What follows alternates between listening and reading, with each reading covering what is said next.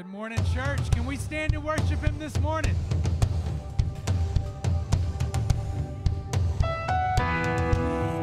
To call your name, it's something we cannot explain. That happens when we proclaim your great name, your great name. We love to call your name. It's something we cannot explain. That happens when we proclaim your great name. Your great name. King Jesus. No other name. King Jesus. Stronger. Much stronger when we call on you. Things changes when we call on your name. Oh, We love to call your name. It's something we cannot explain. That happens when we proclaim your great name. Your great name. King Jesus. No other name. King Jesus. Much stronger when we call on you. Things changes when we call on your name. King Jesus. No other name. King Jesus. Much stronger when we call on you. Things changes when we call on your name. there is power in the name of Jesus. Power in your name. There is power in the name of Jesus. Power in your name. Sing, there is power. There's power in the name of Jesus. Power in your name. Oh, yes, there is power. There is power in the name of Jesus. So much power. Power in your Sing, name. things change when I come. Things change when we call you Jesus. Things change when we call your name. Oh, things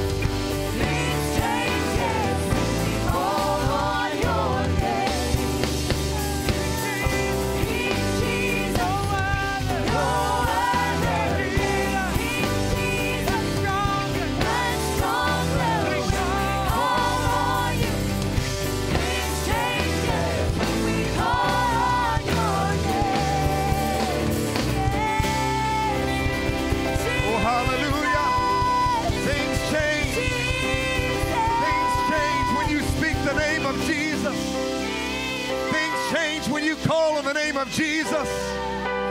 Hallelujah. Just ask blind Bartimaeus in the New Testament.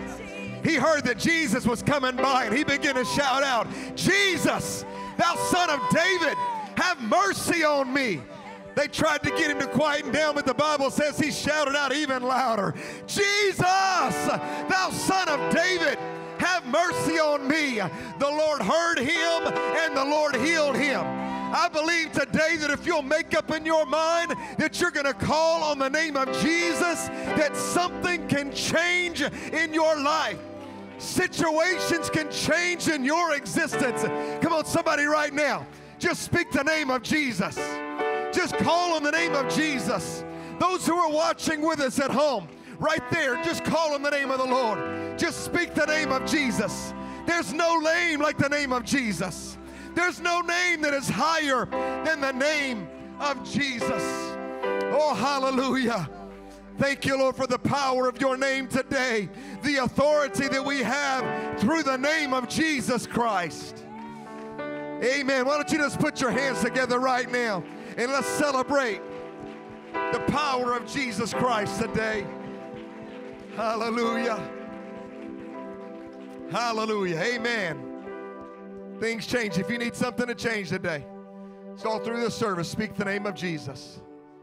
Speak the name of Jesus. Amen. We're so glad to have you here.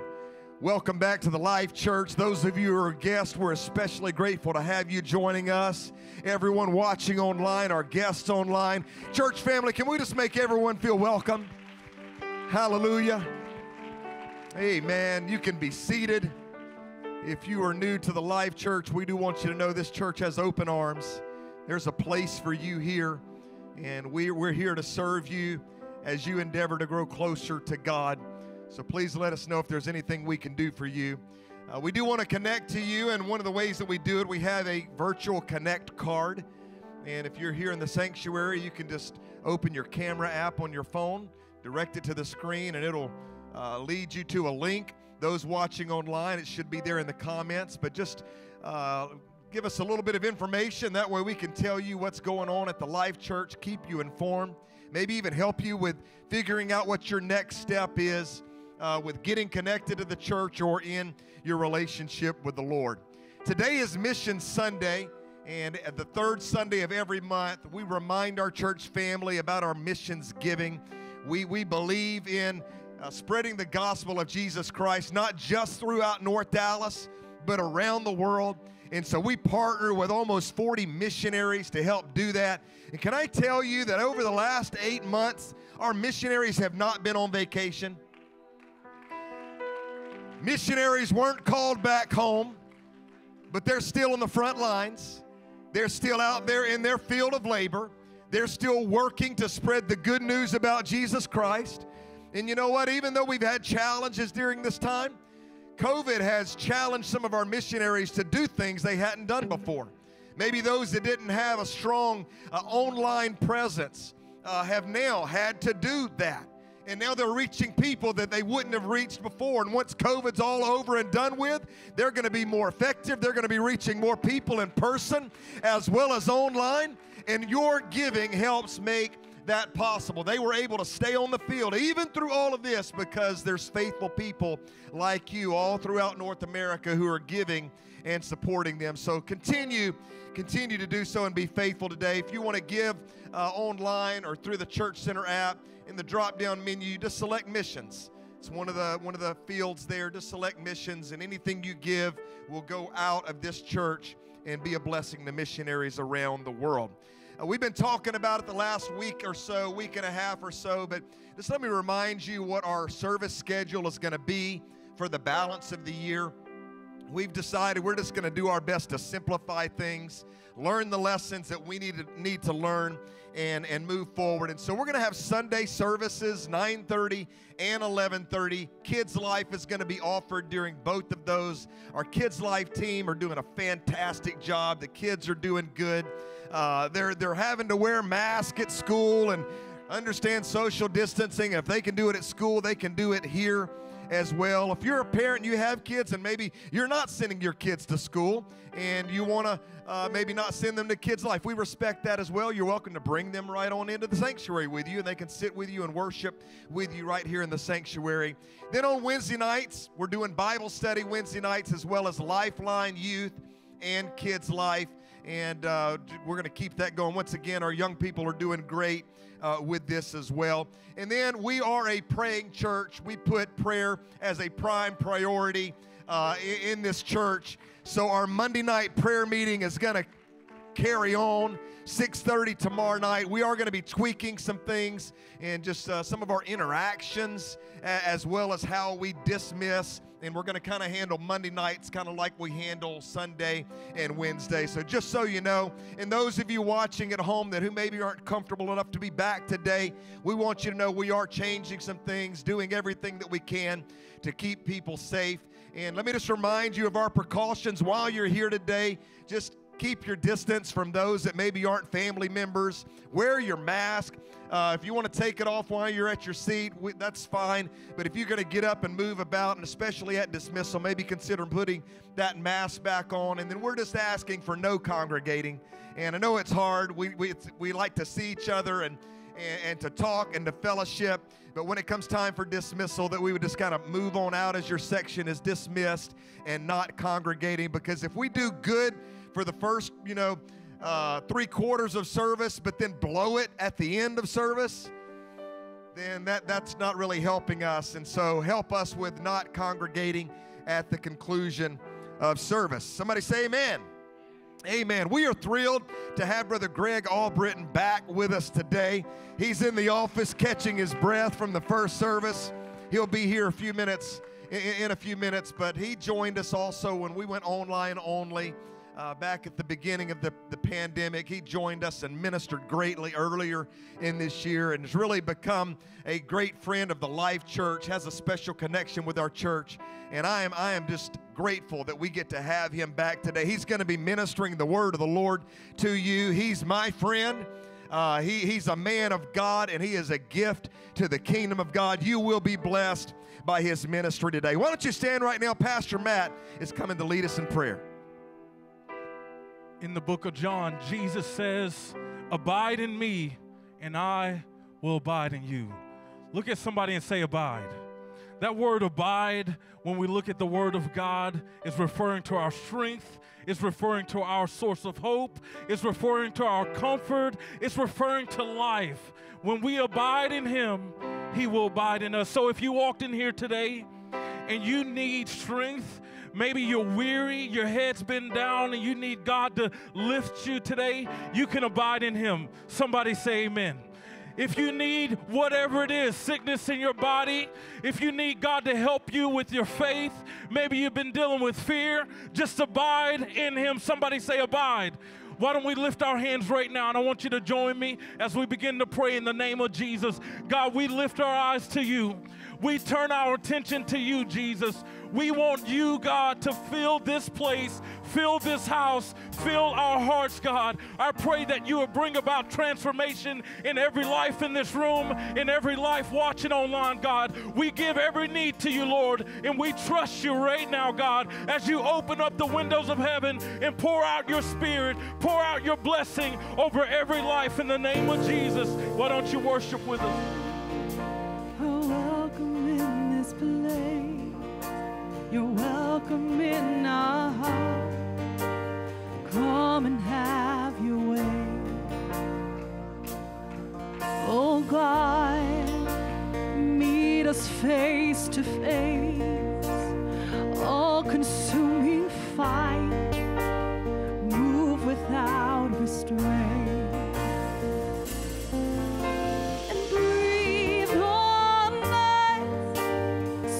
Spirit,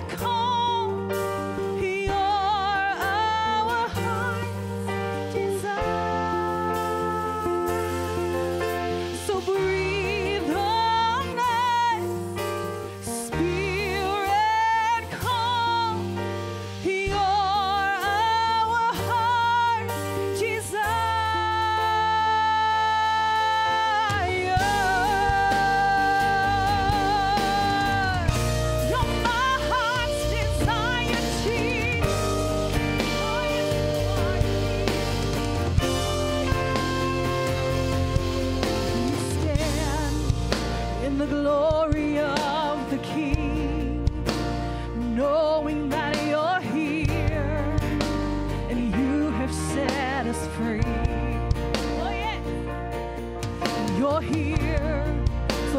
worship be your throne, amazed by who you are. Your presence makes us whole. So breathe on us, Spirit, come. You're our heart's desire. Our heart's desire. Come and breathe on us, breathe on us. You're our heart's desire, Jesus. Oh, yes, you are. So come and breathe on us, Spirit, come. You're our heart desire. Breathe on us, breathe, Jesus. We have Spirit, we need your heart desire.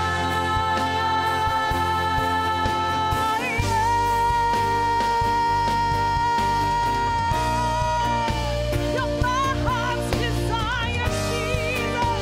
We just want you this morning, God. Nothing else will do but your presence, Jesus.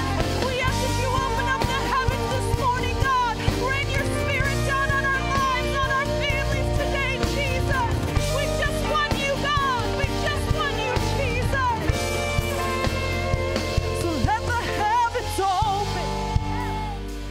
Let your kingdom move.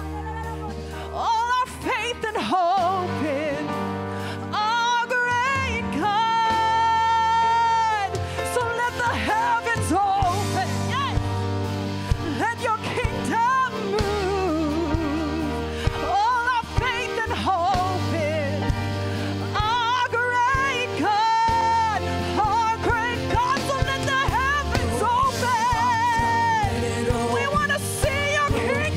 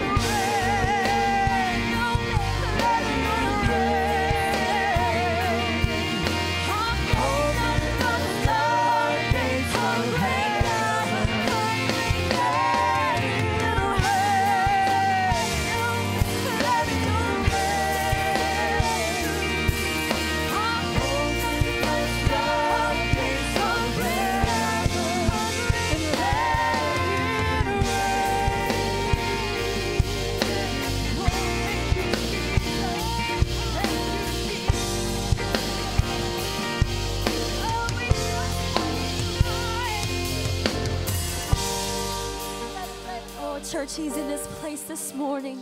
He is in this place this morning, ready to meet every need that you have. If we just wait on Him, if you feel comfortable enough, why don't you raise your hands?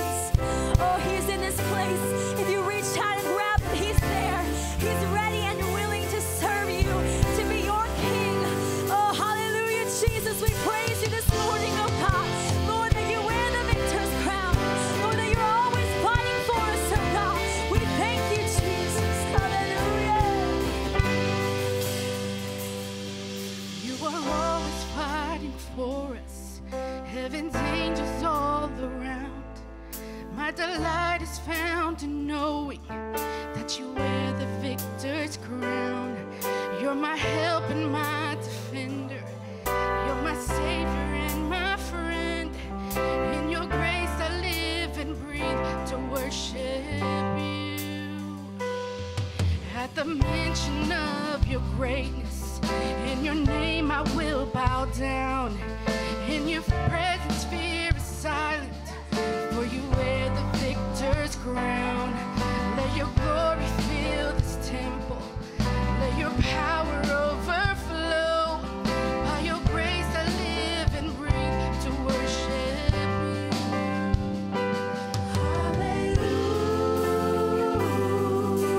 Hallelujah. You have overcome.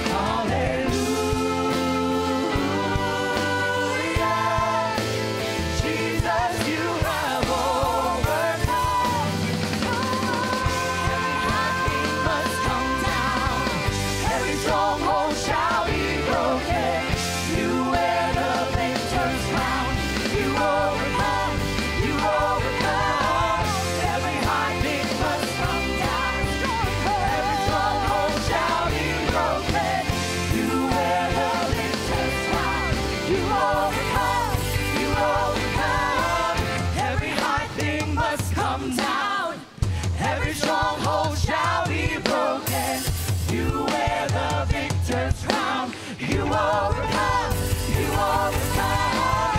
Every heartbeat must come down, every stronghold shall be broken. You wear the victor's crown, you overcome, you overcome.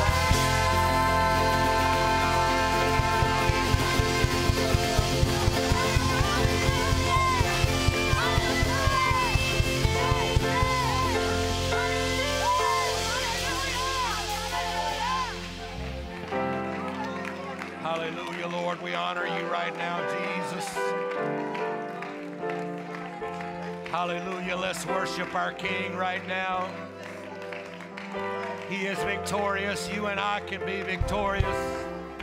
He overcame. You and I can overcome.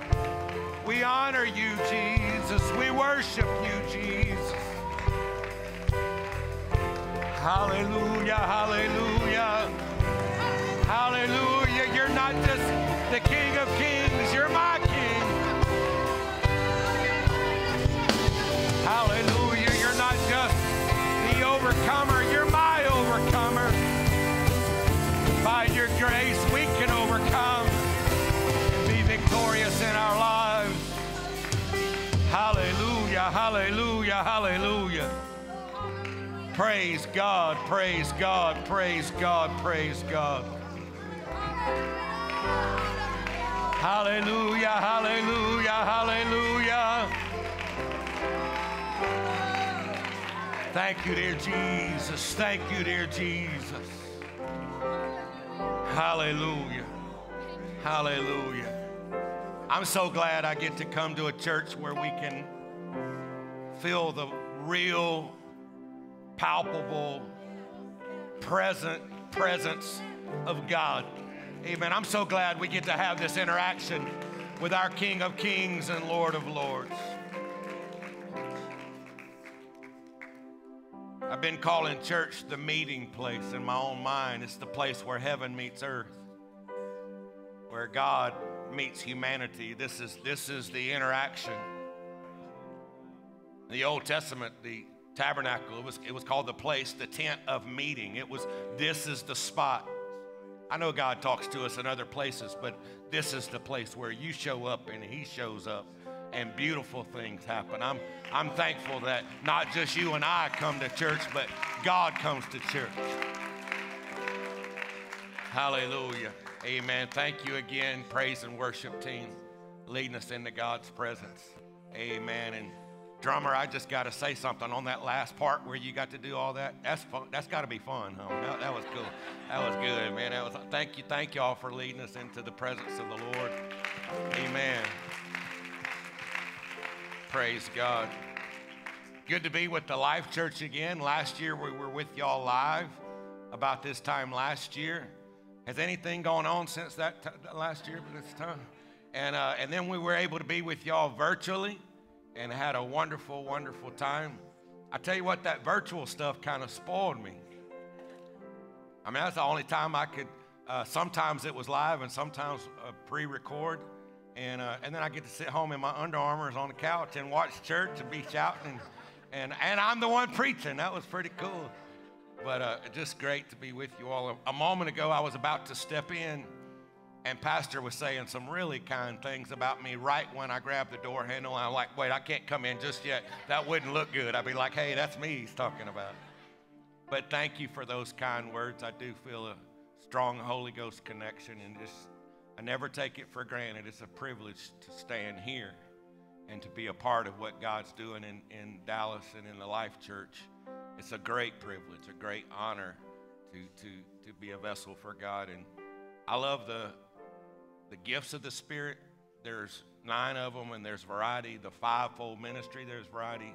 But it all works together for God's purpose. And I love layering with ministry to help God's work get done. Amen. So thank you for the privilege and the opportunity to be here. Amen. I see Chad and Callie Guitro here today. And I'll probably start crying, but I don't think I've ever wanted to hold a baby more in my life beside my own. What a handsome young man, James Wynn. We waited a long time for that little fella. And wow, Wow, just a handsome young man. Congratulations to my friends and blessings to y'all. Hold him up a little bitty higher so everybody, look how handsome that boy is, everybody. I'm talking. So Callie, we thank God for you coming in Chad's life, just a beautiful journey. And then now look at your family, just so blessed. And Chad, I didn't give you warning. Yesterday was really busy and fast, even on the drive, making phone calls. But I got you in one story in the message today, okay?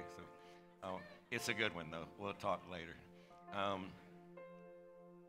Let's look at James chapter 5. I want to read verse 13, 14, and 15.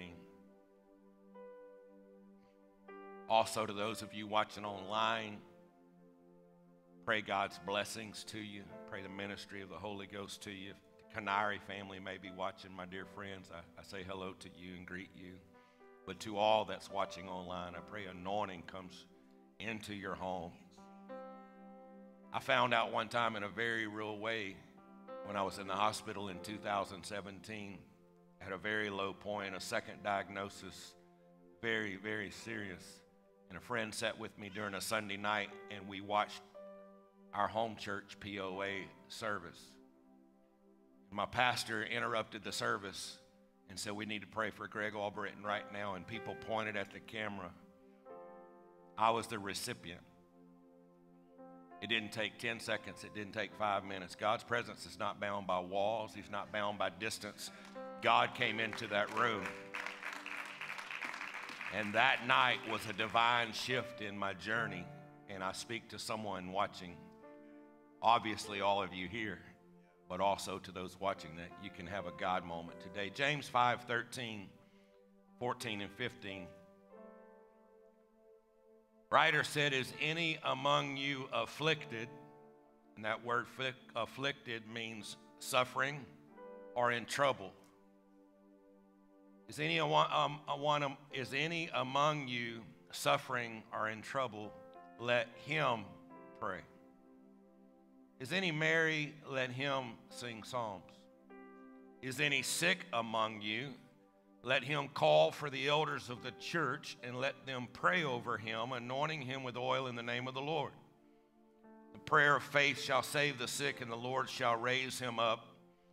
And if he have committed sins, they shall be forgiven him. I want you to notice the beginning of verse 13 and the beginning of verse 14, a difference. Is any among you suffering or in trouble? Let him pray. You notice that? Verse 14, is any sick among you? Let him call for the elders of the church and let them pray over him. The NASB says it like this. Is any among you suffering? Then he must pray. Is any among you sick? Then he must call. I just made that signal. That shows my age, because they say the new thing is like this. But is any among you sick? Then he must call for the elders of the church, and they are to pray. Let me interpret that, what I like to call the GAV. That's the Gregory Allen version. There are times and circumstances where you and only you are the one that's being called on to pray until something happens. There are other circumstances where you call someone else and say, pray, come on, we got to pray. We need help. We need strength from God. But there are times God is not after them being the ones doing the praying. There's times that we're in circumstances that God's saying the goal is for you to be the one that has a breakthrough in prayer. Today, I would like for us to consider that there are some times when God will build us a prayer room. There are times. God will build us a prayer room. But today's message is this: I'll build it myself. Thank you. I'll explain that a little later. I'll build it. Would you say that with me? I'll build it myself. Thank you. Lord, thank you for your presence. Thank you for your anointing. Thank you for your grace and your strength. I pray your love in this room today. I pray your ministering spirit is so strong. Touch every life and heart. In Jesus' name, amen. God bless, and you may be seated.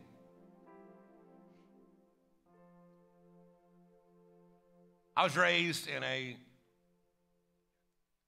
apostolic Pentecostal church, First Pentecostal Church of Baton Rouge. Our sanctuary was old school, the traditional, longer, more narrow, 2 sections, 1 middle aisle. If I reference Chad a time or two, just know he was raised in the same church and in the same youth group, and we were running buddies.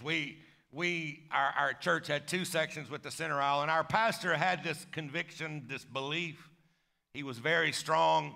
I don't know if you could call it a doctrine. He just felt strong about it, that the young people were supposed to sit on the first 2 rows. I'm seeing some nods and some amens already, that the young people were supposed to sit on the first 2 rows of either side. It even goes further than that. We were a segregated congregation. The young men sat on one side, and the young ladies sat on the other. Am I telling the truth, Chad? That was it. Amen. And what that brought about was, that brought about a lot of Sunday night crick in the necks to the teenage guys, because you had to learn how to worship God and look at the girls at the same time. Y'all like that, don't you? All right. And so we did some of this during church. That's not expanded. No, that's the truth. 100% the truth. And there were many times that on the guy's side, there might be a few, 2 or 3, 4. Sometimes the whole front row could be completely empty, and 2 or 3 maybe on the second row.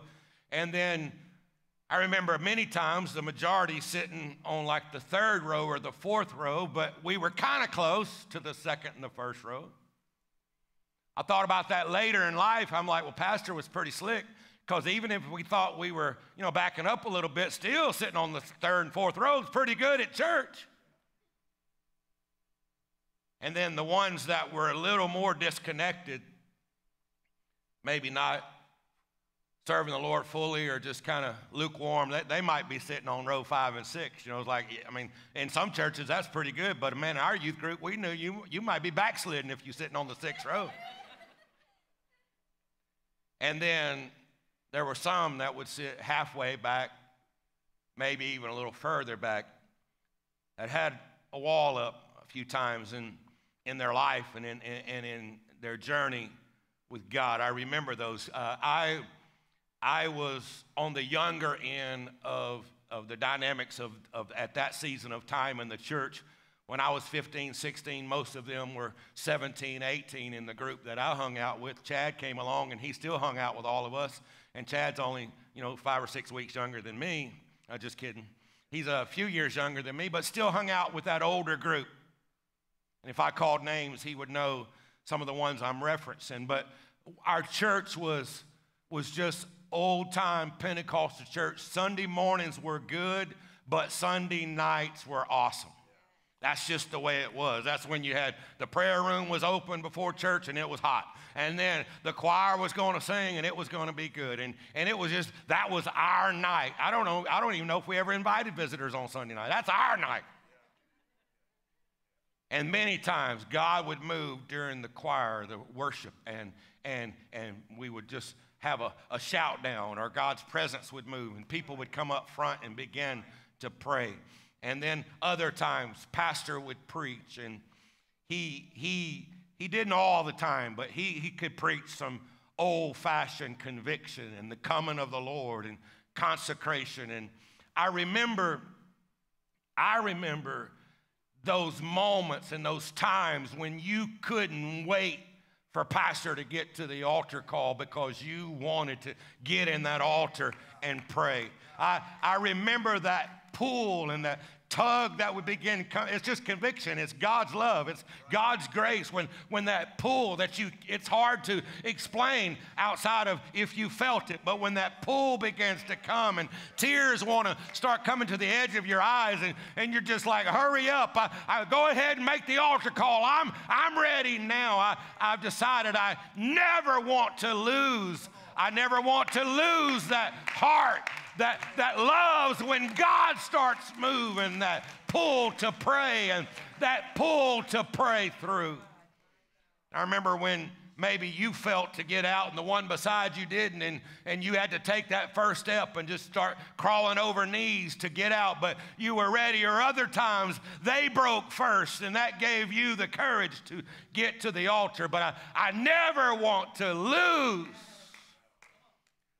when God begins to make that tug just to get in his presence and to pray. A few Sundays ago, I felt to cancel a weekend of preaching. I told the pastor we'll have to go later, and I believe it's where I'm going next weekend. We adjusted the schedule because I just felt like I needed to be home.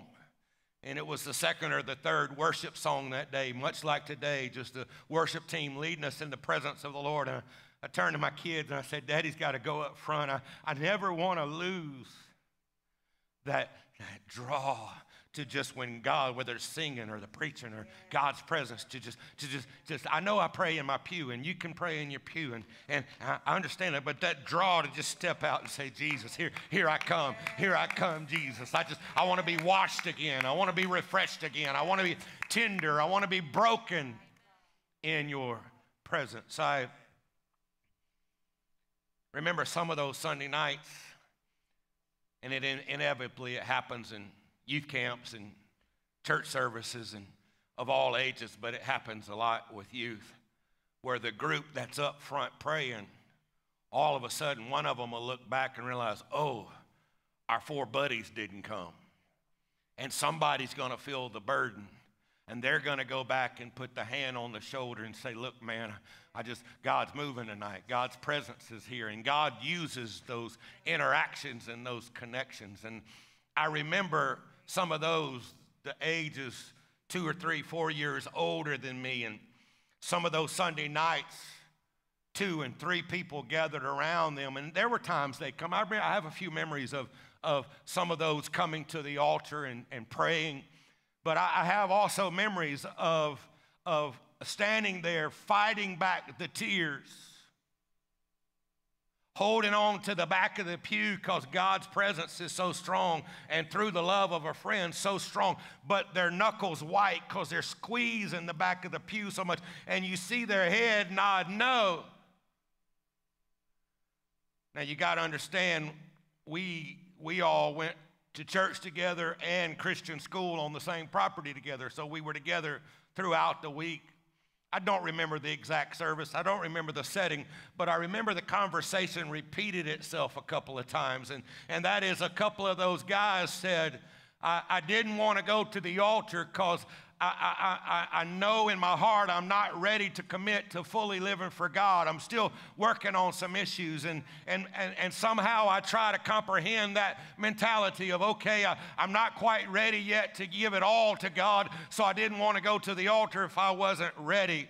I get that on some levels, but what they didn't understand is every time you tell God no, every time His love and grace and strength is moving on your heart, there's a layer that comes. And if you say no another time, then it's another layer, and then it's another layer. I've decided I'd rather go every time, and if I'm bringing my issues, God will help me work on the issues. And if I got some struggles in my life, God will help me work on the struggles. And He knows my heart. He knows where I'm at. But I never want to get in a place of God working in my heart or my life and me saying no. And I'm not here to cast stones. I'm not here to pin roses in either direction. But I was the opposite. There were seasons of my teenage years I didn't go straight. I didn't live for God good longer than 3 weeks. But you know the flip side of that? I never did bad longer than 3 weeks either. Call me a yo-yo for the kingdom in some of those teenage years.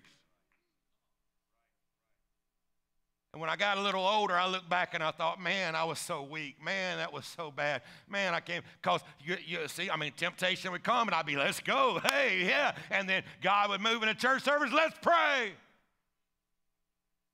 And I look back at that as so bad. And then one day God said, Greg, you never, ever, ever said no to my presence.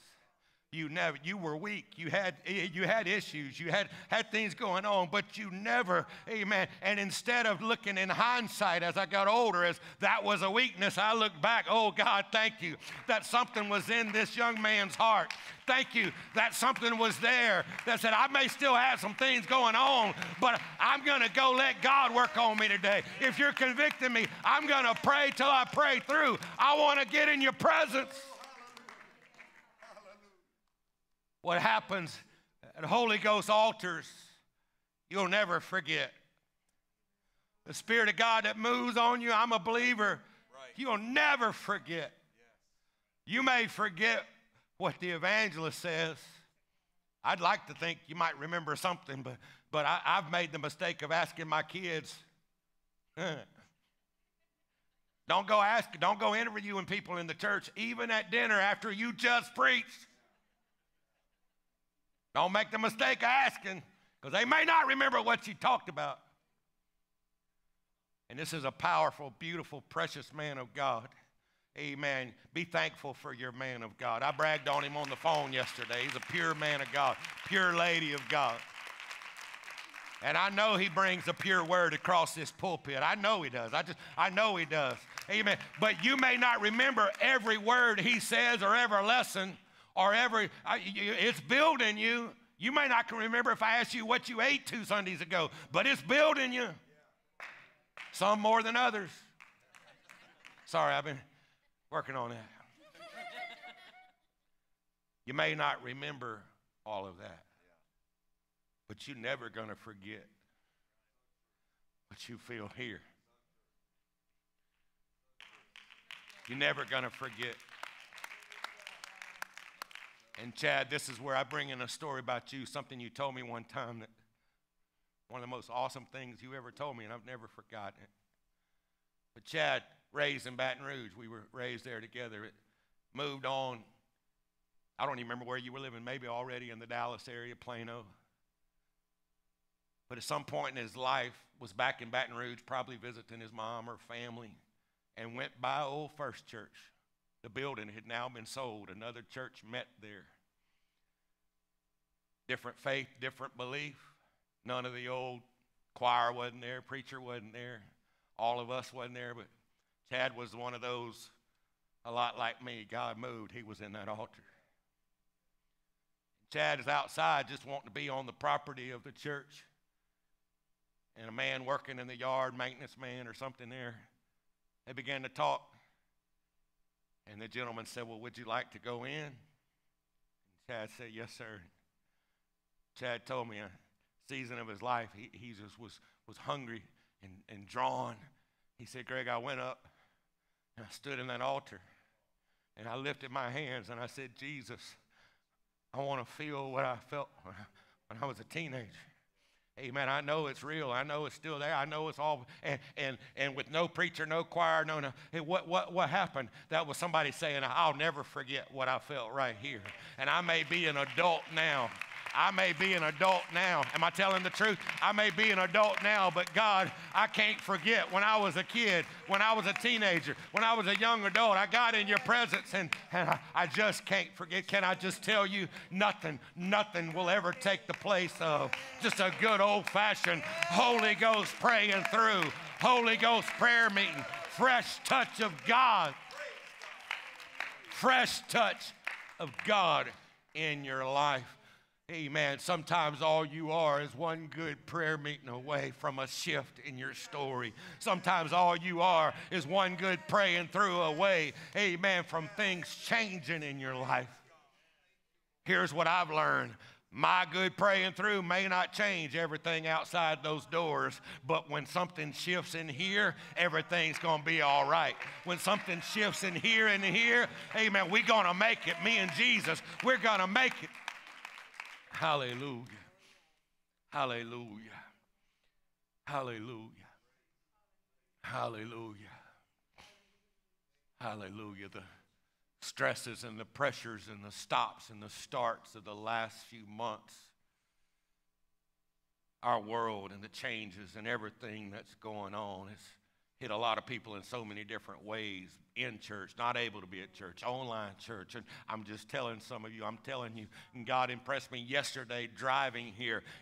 You're not just preaching to young people. You know, there's some men in this church. You just needing a good old-fashioned praying through till every layer's gone, till ever, amen, till ever. There's adults in this room, all of us, until every layer's gone. I don't want any layer between me and God. Hurtful times, hard times, difficult times, they can bring layers. I don't want any layers between me and his presence. Hallelujah. So don't ever doubt the value of a good prayer time, a good praying through in God's presence. Story from the Bible I want us to look at, illustrate our point today is the life of Jonah in the book of Jonah. In Jonah chapter 1, verse 1, the Bible said the word of the Lord came to Jonah saying, "Go to Nineveh, that great city, and cry against it, for their wickedness is come up before me." Now, in that day and age, Nineveh was a very modern city, a great city, and a very wicked city. God didn't tell Jonah, "Hey man, I've got an advance team going in, handing out materials. Got a prayer team going in, going to be walking the city for the next month. Oh, the praise team's going to be there. That'll soften people's heart." God just said, "Jonah, you go and start walking through that city." That was a tough assignment. I'm not gonna try to take over. That was a tough assignment and directive from the Lord. And Jonah, the Bible says, he just got real spiritual. Jonah fled. He paid a fare. He took off on a ship. And one of the gentlemen here this morning came and laid over the altar in the first service, and afterwards came up to me and said, "Brother Albritton, very similar message is what got me in the altar 40 years ago when I gave my life to God."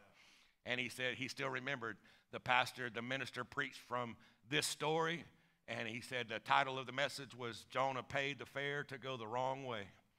And I'm like, whoa, and that was from 40 years ago. But Jonah paid the fare and began to flee from God's presence. He couldn't, the task felt too great. Now, I know not all of us have been called to Nineveh, and not all of us are just turning around and just trying to get on a ship and get out of Dodge, to flee. But isn't that how it kind of happens when things happen in our life that's too big for us to handle by ourselves? Or the call, the burden, the weight seems too great. I don't know about you, but I can tell you what my nature is sometimes, my flesh nature. Instead of leaning into it and saying, "God, I can't do this without your help," my nature begins to back up sometimes and say, "Oh, this storm is just too big for me. This journey's just too tough. This stress is too great." And instead of leaning this way, I lean this way. And then guess what happens in our lives? I start trying to start trying to figure it all out, start trying to process it in my own ways. His ways are higher than our ways. There's sometimes I'm not going to get it this way, and I'm not going to get it all, and I flee, or I run, or I try to figure it out. There are times the only thing that's going to work, Jonah, you're going to have to dive in. You're going to have to dive into a prayer meeting and a breakthrough that you haven't yet had from God. God's put a tough assignment on you, but he's going to give you the power to get it done. And some of you may feel like God's put a tough assignment on you, but I speak faith to you. He's going to give you the anointing to get it done. It's just going to take some Holy Ghost praying to lock in to what God wants to do. So he fled. He tried to run from God. Verse 4, but the Lord sent out a great wind. Remember, Jonah's running. He's paid a ship fare. He's going to outrun God, right? Wrong. God sends a great wind into the sea, and there was a mighty tempest, so that the ship was like to be broken. Can I put this in my words? This storm was God. God was beginning a construction project, and he's building Jonah a prayer room. And he's saying, look, if you just lean on me in prayer, we could get this done. Jonah starts fleeing. God says, I'll start work. I'll stir some things up, and I will lead you into a place where you will desire to pray. Verse 5, the mariners were afraid, and they cried every man unto his God. Would you notice that? Everybody else on the boat starts praying, because when God starts building a prayer room, it's time to pray. Everybody's praying except Jonah. So the Bible says they began to throw things overboard to lighten the ship. But Jonah was gone down into the sides of the ship. And he lay, folks, now he's trying to sleep it off. Do y'all see that? He went to the sides of the ship and he was fast asleep. And I grin and giggle a little bit, but life gets so heavy that sometimes we run and other times it comes on as oppression or heaviness or depression. Jonah's just down there sleeping, escaping. Because our nature as humans sometimes is when that's so heavy, we lean. And God's saying, I know it's not easy, but if you can just lean on me, you can just lean on me. I know all of a story's not Jonah, but I got to look you in the eyes and just tell you, just lean on him. He can help you make it. He can help you get it done. And so they're crying out. Jonah's asleep. They wake him up and say, look, man, what's going on? What's happening? Jonah, meanwhile, hadn't prayed yet. He's one good prayer meeting from a breakthrough. He's one good prayer meeting from his life changing. He's one good prayer meeting from Nineveh having revival. But he's doing everything else but what God is leading him to do. Verse 8, their interview, they said, tell us, why is this evil on us? And they're looking at Jonah. What's your occupation? Where'd you come from? What's your country? What? They're looking for anything to figure out why this storm. So Jonah says in verse 9, I'm a Hebrew. I fear the Lord, the God of heaven. I want you to notice that phrase right there. He may be running. He may be escaping. He may be sleeping. But somewhere in there, this man's saying, I know who my God is. I love him. I fear him. And let me tell you something. It's not just Jonah that knows that. God's up there saying, he's squirming right now, but he loves me, and he fears me, and he's honored me, and before it's over, he's going to get things right. And so they ask in verse 11, well, what should we do? Unto thee, that the sea may be calm, for the sea wrought and was tempestuous. And Jonah said, take me up, cast me into the sea, for I know that for my sake this tempest is upon you. Now, I kind of struggle with that one. If I'm Jonah, I believe at that point when they're looking at me and they're all praying, and they're looking at me and they're saying, well, what should we do with you? I believe it's at that moment I'd say, would y'all give me 15 minutes? I go back downstairs. I'm going to go have me a prayer meeting, and we're going to get this thing worked out. I believe I would ask for 15 minutes. I believe at that point I would say, I'm going to go get a hold of God, and I'm going to go get some things right, and I'll be back. Will y'all give me that? Instead, Jonah just said, just throw me overboard. Maybe he was just saying, throw in the towel. I'm done. Bible says, verse 13, nevertheless, the men rowed hard to bring the ship to land, but they could not. You know what that tells me? They're saying, we're going to try to help you out, dude. But the Bible says the sea wrought and was tempestuous against them. It's like God saying, nah, he ain't prayed yet. They tried to help. Jonah's crying out, it's my fault. They finally asking God to forgive them, throw him overboard, offering sacrifices to God while they're doing it. And they finally cast him into the sea, verse 15. And the sea ceased from her raging. They feared the Lord, offered sacrifices. Verse 17.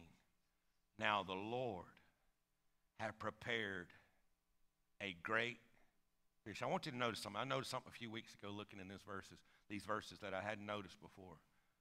The Lord sent a great wind. The Lord prepared a great fish. God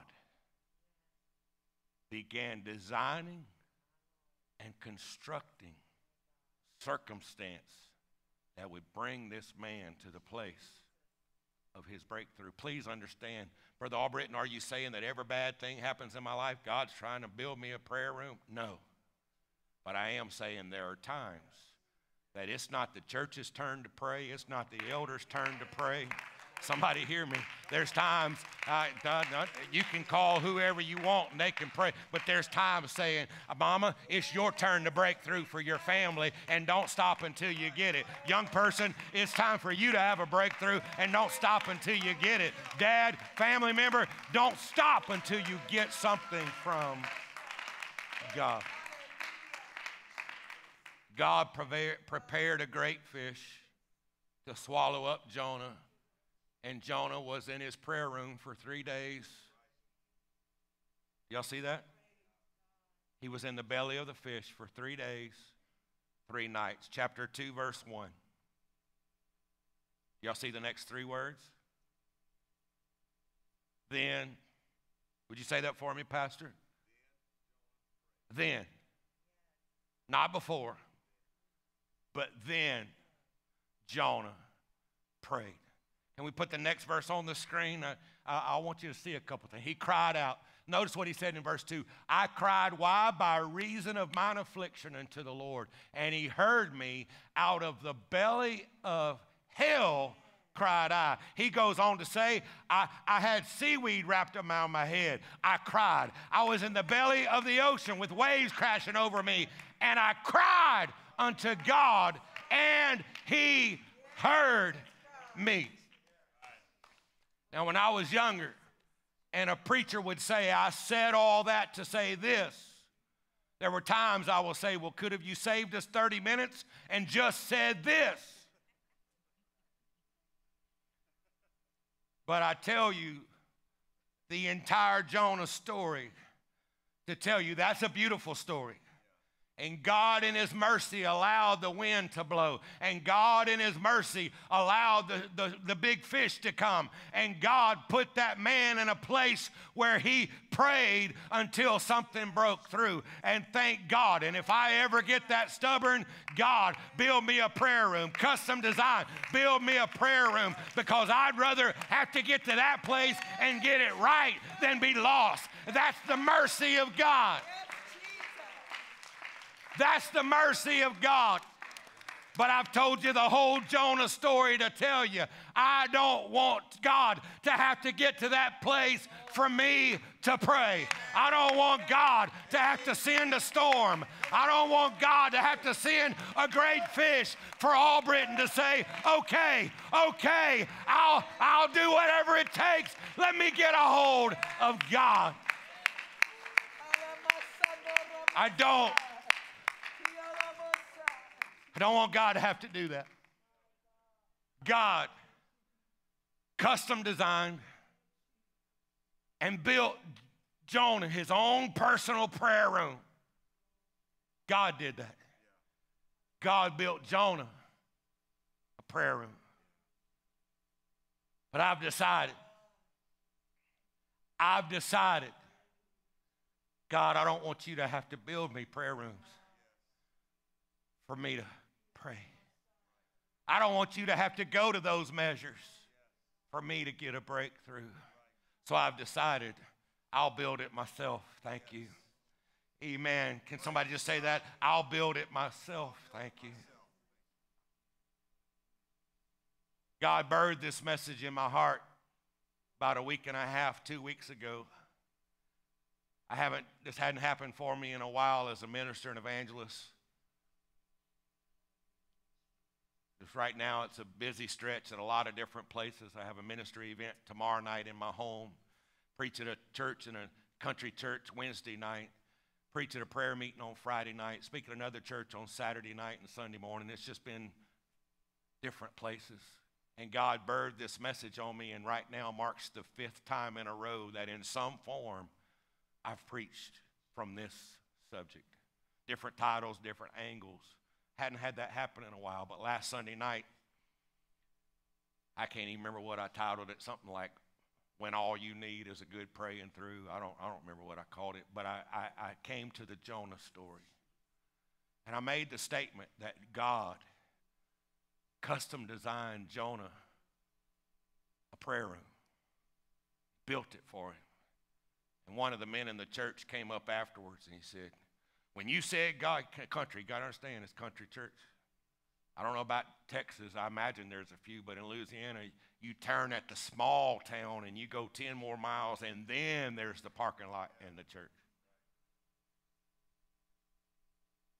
Well, this place was called Wallace Ridge. It ain't even a town. It's just called Wallace Ridge. You pull in the parking lot, there's more trucks than cars, 2 to 1. And they have good church.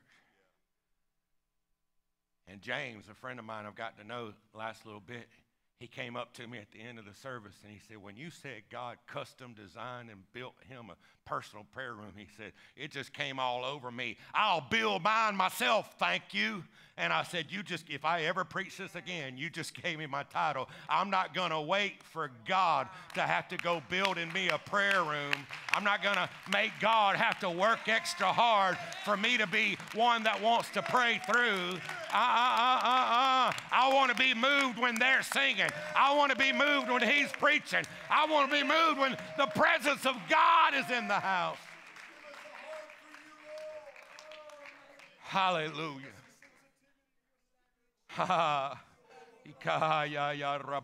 Somebody hear the prayer of your pastor right now. Give us a heart for you. Give us a sensitivity, oh God. In the name of Jesus. In the name of Jesus. In the name of Jesus.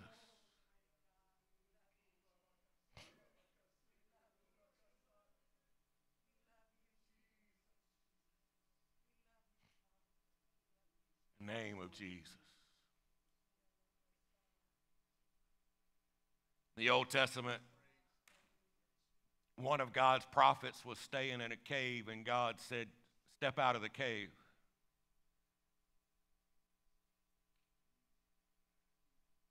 The Bible said the Lord passed by, and a great strong wind shook the mountains, breaking pieces the rocks, but the Lord was not in the wind. Then an earthquake, but the Lord wasn't in the earthquake. And after the earthquake, a fire, but the Lord was not in the fire. And after the fire, a still small voice. And that's where God spoke from. And I've often thought, God, you weren't in the windstorm, but you could have been. You weren't in the earthquake, but you could have been. You weren't in the fire, but you could have been. But you were in the still small voice. And I've told God, I don't want you to have to graduate to a fire or an earthquake or the tornado for Albritton to say, oh, okay, I hear you. I want to be able to be driving down the road or be in a church service or be talking to a friend on the phone and God's presence come in. And to be able to say, I heard, I received the work of that still. Because if I don't hear him in the still small voice, he can graduate to the others. I want to be able, that's a tender heart, sweetheart. I want God to be able to move me like that. And I want to qualify. I know we go through numb times sometimes. Thank you for that tender heart. That's beautiful. God has something for you today. I know we may go through numb times. There may be somebody in here today, you're in one of those dry spots. I call it when God turns the faucets off. He does that sometimes. And we dig and we stretch. All right? But here's my deal with God on that. You can put me through a dry time if you want, but nowhere does it say I have to like it. You've spoiled me to your presence. I just talked to God like that. You've spoiled me to your presence. I may have to go numb, and I'm going to walk by faith sometimes. And if I go numb for a week or two, I'll do it, but I don't have to like it. Hurry up and turn the faucets back on, because you've spoiled me to your presence. You've spoiled me to your anointing. I don't want a hard heart. I don't want a hard heart. I want a tender heart that can hear the whisper.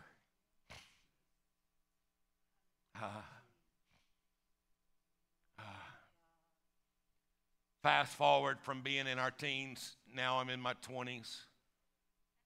I went through a couple of rough months, fully consecrated to the Lord, got my call to preach. And most of the group, some of them connected to the church, but most of the group I was referencing earlier, they walked away from church and walked away from God. There was 8, 10, or 12 of them. They hung out all the time, but they weren't in church. They didn't come to church. Some of them were pretty hard against church or some of the things. And God put a burden on my heart at one stretch for those. And if I called names, Chad's nodding his head. Good people just walked away from the Lord and allowed the layers. And God put them on my heart. I had a 3x5 index card that I carried in my pocket. It was after my call to ministry. I was consecrating to the Lord, but God put them on my heart. And I put their names on a card, and I just pray for them.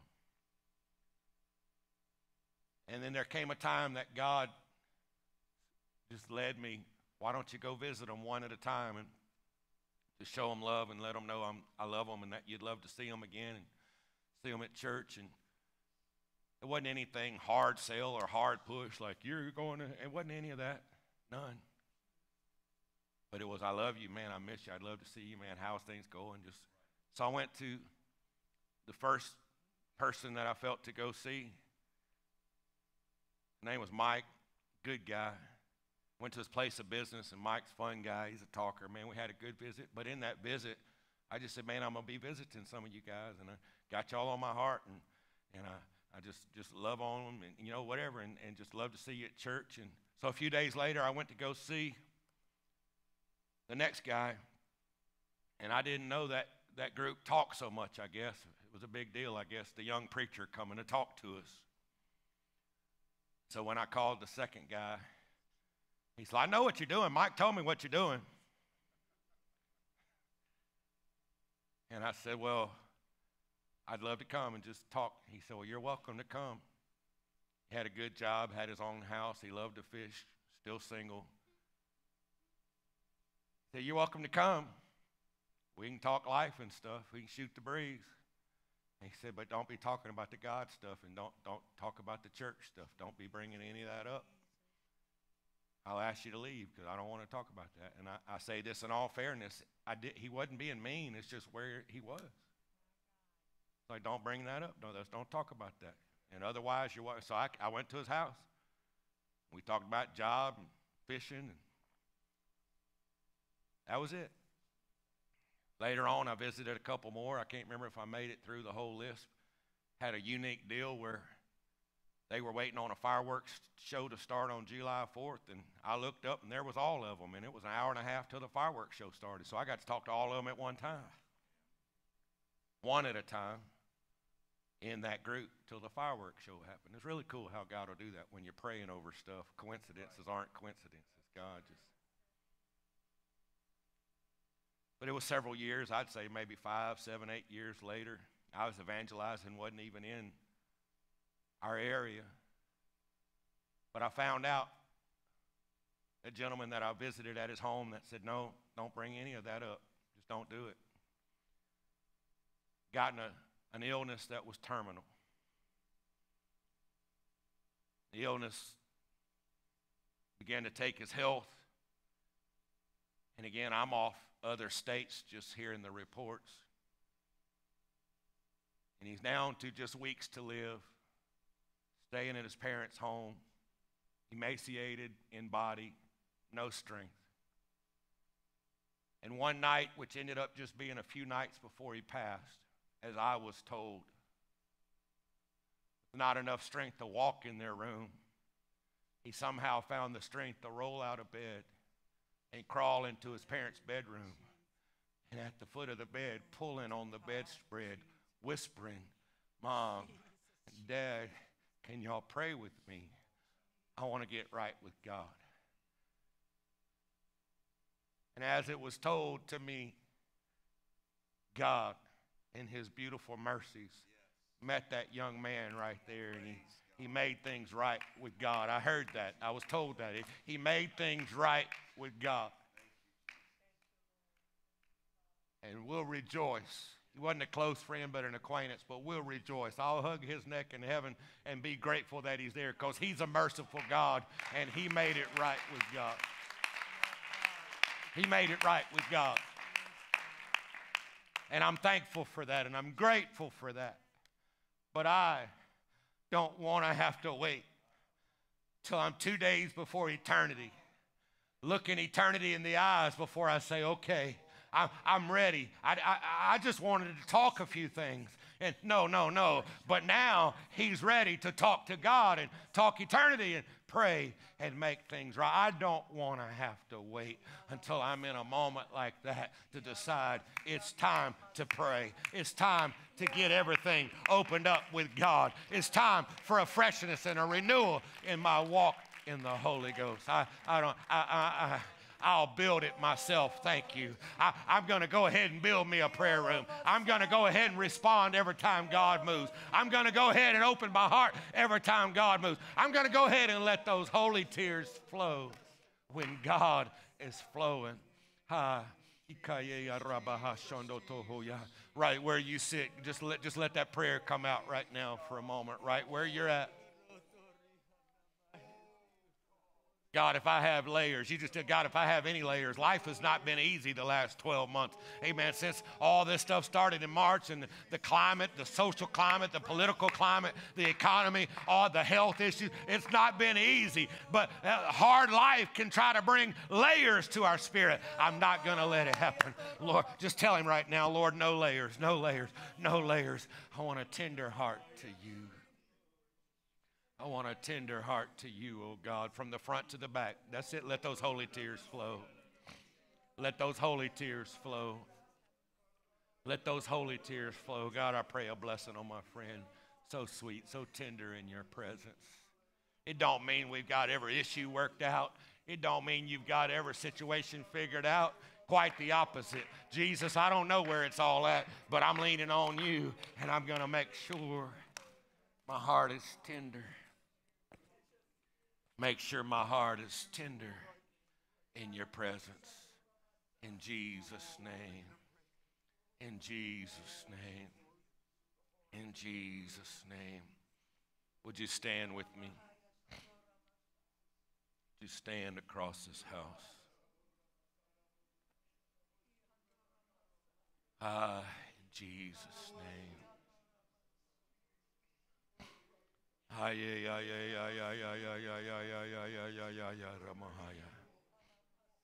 the name of Jesus, in the name of Jesus, in the name of Jesus.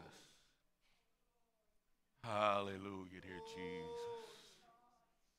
God, if I've gotten any layers in my spirit through the pressures, through life, through the journey, Lord, in Jesus' name, I'm going to pray until they're gone. I don't want any layers. No layers. No layers.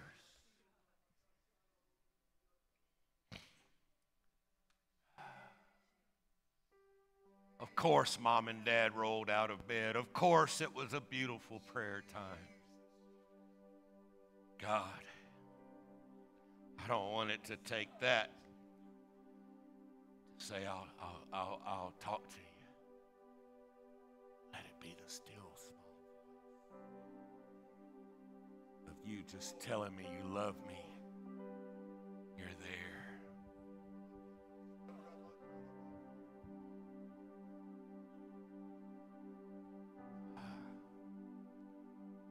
My grandparents were country, simple farmer, trapper, South Louisiana Pentecostals. They loved Jesus so much. Faithful to God, faithful to prayer, faithful to His Word. In their elder years, they were going to fly commercial for the first time out of New Orleans. I'm telling you, a praying couple. My grandma, oh my goodness. Chad, were you at the house that time I got her to pray over breakfast on a Saturday? I had friends over, and my mom had made us a breakfast on a Saturday. She was good at that. And my grandma was visiting, and right at the last second, I said, Mama, come pray over breakfast, because I knew she couldn't even pray over breakfast. Her tongue started hikamahakamaho, or kandio shandai was another phrase you'd hear sometime. I knew her neck was going to start popping. Am I telling the truth? Kandio shandai. I'm going to find out what that means when I get to heaven. They prayed. They prayed. They walked in the Spirit.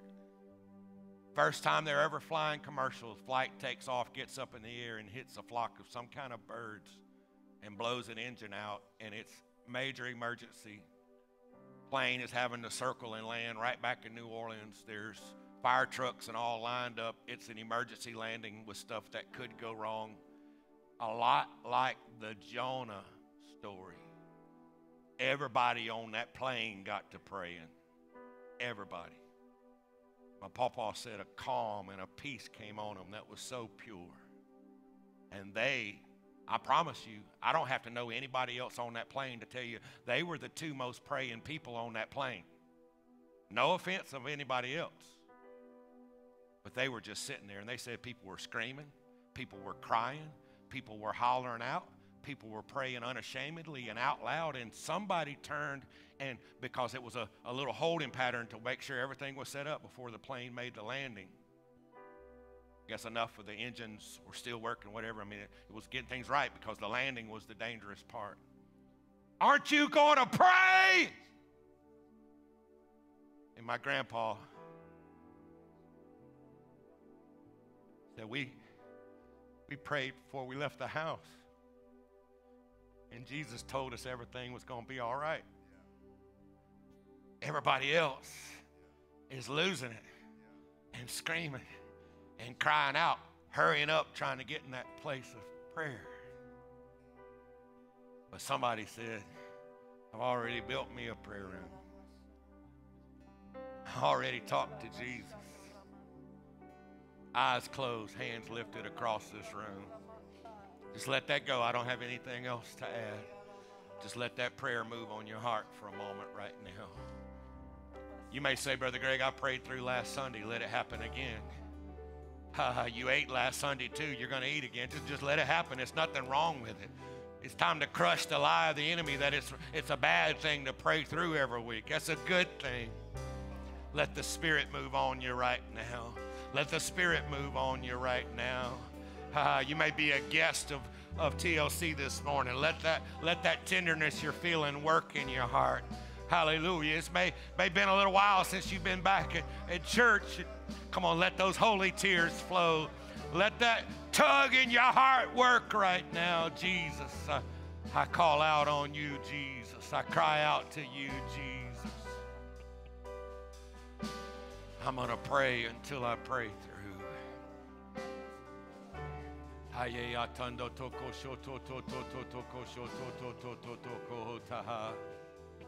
In the name of Jesus, in the name of Jesus. In the name of Jesus, in the name of Jesus.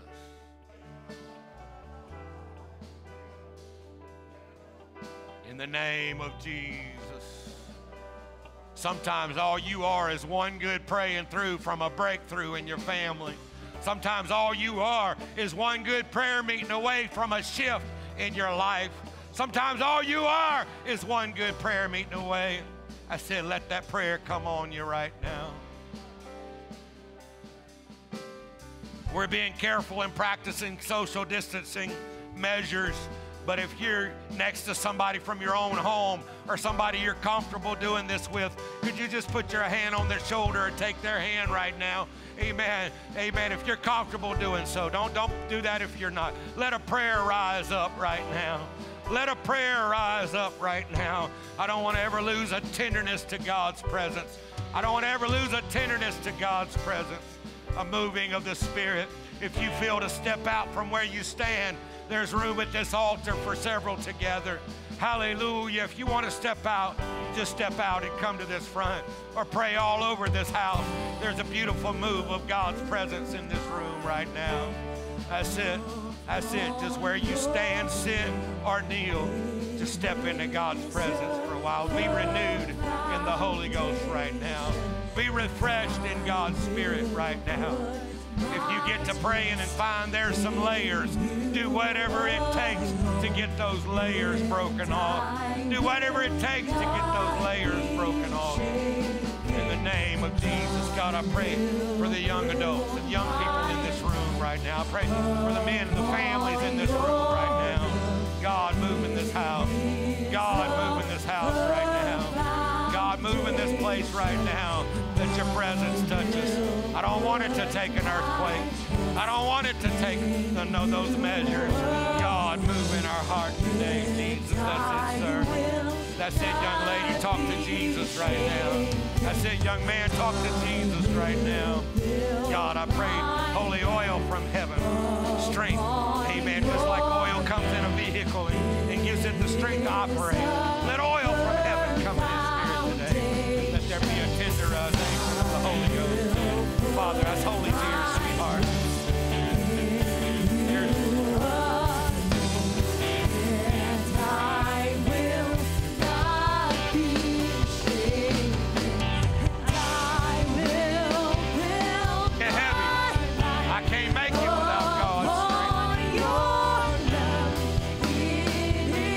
Life can get heavy.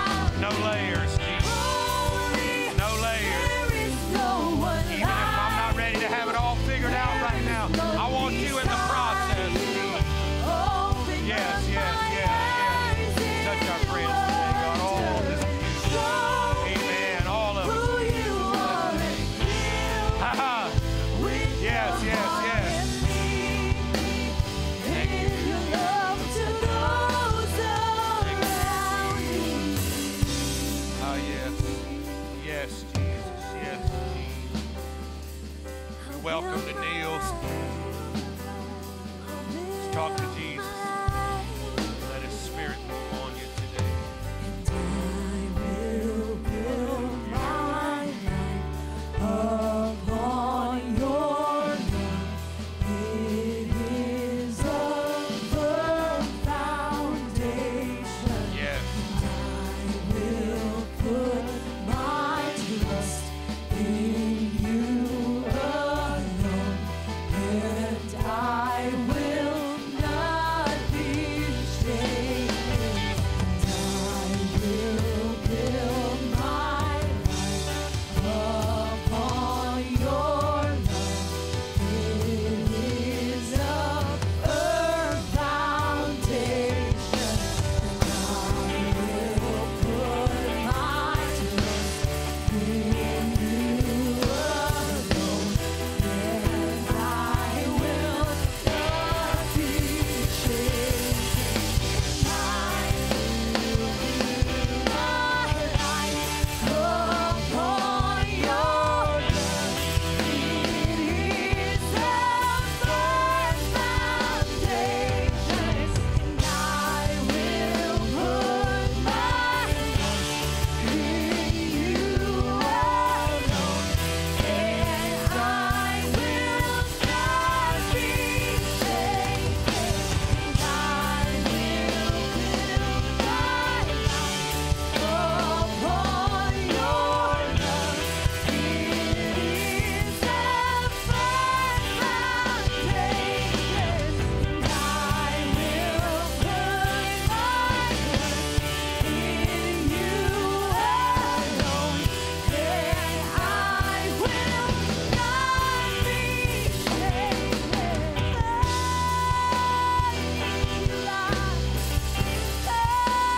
shaken. Hallelujah. Praise the Lord. I don't want the Lord to have to, I don't want Him to have to yell at me. I don't want Him to have to scream at me. Hallelujah. I don't want Him to have to send the fire. I just want to be sensitive enough to recognize His still small voice. Let me tell you something, church. That's something that has to be cultivated. That's something that has to be valued. That's not something that happens on accident. I've shared it several times before, but I remember as a young person, as a teenager, making a commitment to the Lord. God, I don't care what happens in a church service, but when the altar call is given, I'm going. Whether the pastor preached on tithing or the 7 horsemen of the apocalypse, I predetermined I'm going to have a sensitive heart to God. Does that mean that I was always perfect? Does that mean that I always live right? No. Like Brother Albritton said today, but I made up in my mind, He's not going to have to scream at me to get my attention.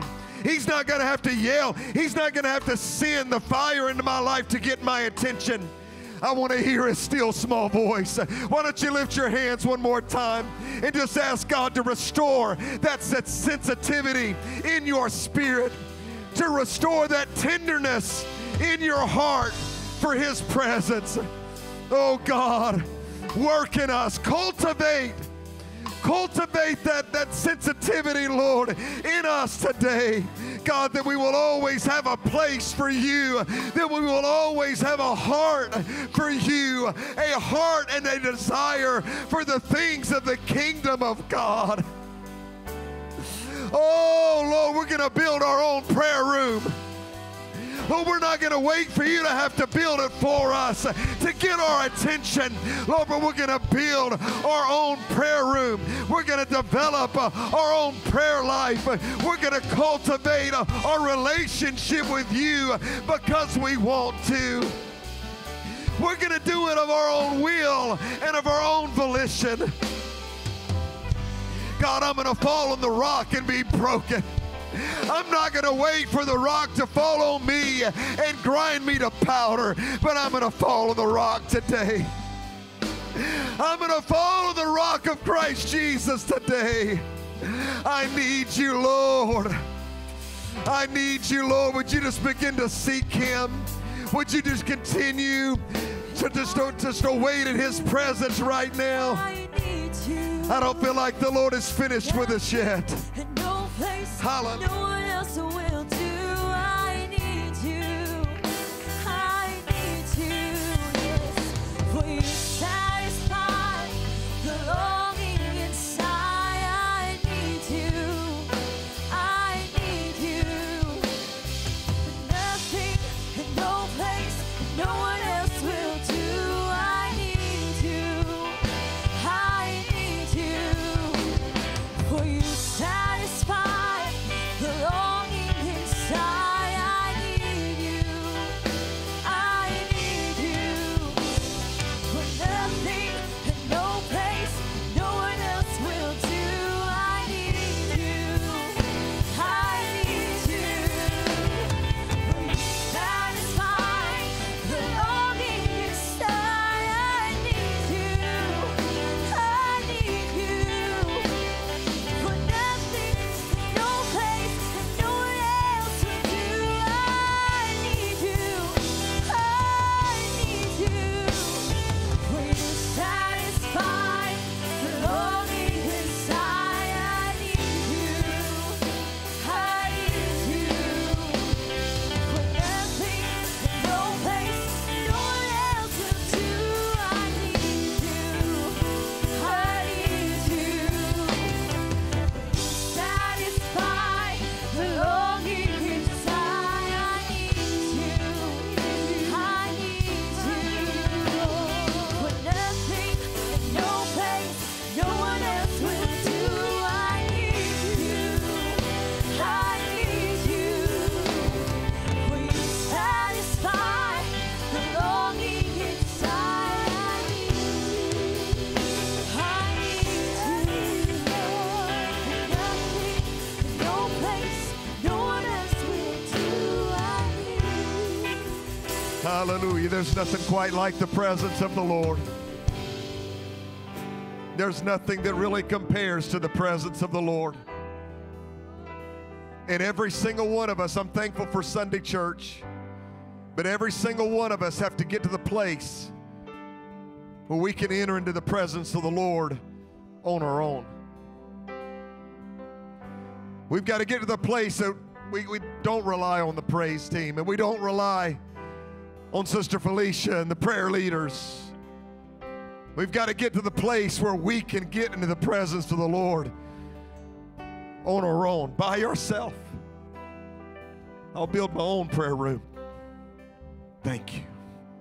I'm thankful for the prayers of the church. I'm thankful for what God does to make it easy on us sometimes, or to put us in position sometimes. But we can make up in our minds today, I'm going to go ahead and do the work. I'm going to build my own prayer room. Aren't you thankful for the word of the Lord today? You appreciate the ministry, Brother Greg Albritton. Why don't we thank the Lord and thank Brother Albritton at the same time? Hallelujah. Thank you, Jesus. Amen. Those who have been watching at home today, I pray that you took this to heart.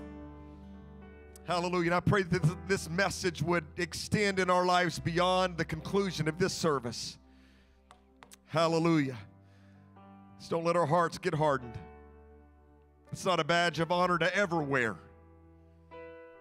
Cultivate that sensitivity. Praise the Lord. Amen. Let me remind you as we get ready to go today, if you're not ready to leave, you don't have to leave. We don't have a service for another 45 minutes, or Spanish service. Let me remind you today that we're gonna do our best to move on and to not congregate. Even the praise team, I know y'all been together a while, but I'm gonna ask y'all not to hang around. Dream teams that you've been working with today, please don't hang around with your teams as we dismiss. Just go ahead. Those of you who are watching online, we're taking steps to keep everyone safe, and we want you to feel comfortable about coming back. And we're eliminating some of the smaller events where we weren't able to control them as much, where there was lots of cross exposure several days in a row, and hoping to learn the lessons that we need to learn to keep on having church on Sunday and Wednesday. We'll be continuing the mask series. We're all wearing masks right now, and we're doing a series on mask on Wednesday nights. That's going to happen. Lifeline students Kids Life. We want you to be here, and then prayer tomorrow night at 6:30. Amen. Those that are sitting in this section, we're going to let you go first. If you have kids in Kids Life, then you can go out of the doors here on either side of the platform.